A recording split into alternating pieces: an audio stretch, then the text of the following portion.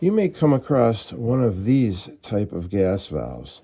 It doesn't have the knob on it. It's got this button, and it can be a little confusing.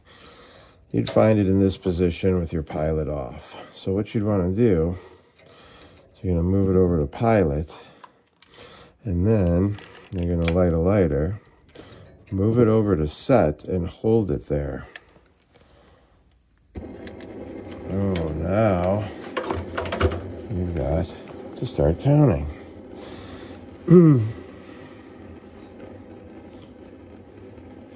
9, 10, 11, 12, 13, 14, 15, 16, 17, 18, 19, 20, 21, 22, 23, 24, 25.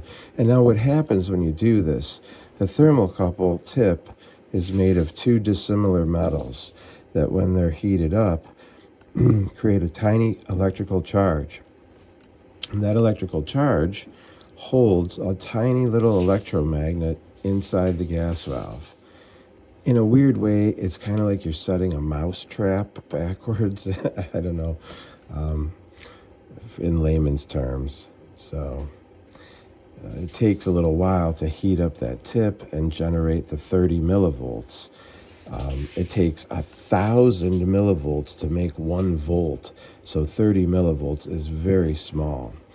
And it takes about a minute to generate enough electricity to activate the electromagnet inside the gas valve.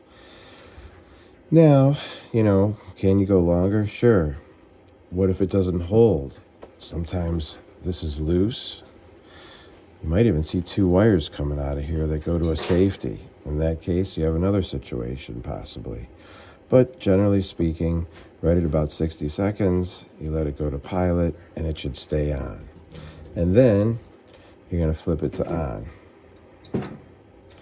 And once it's in on and you're energized, you're ready to go. This one has a door switch. I know the thermostat's up.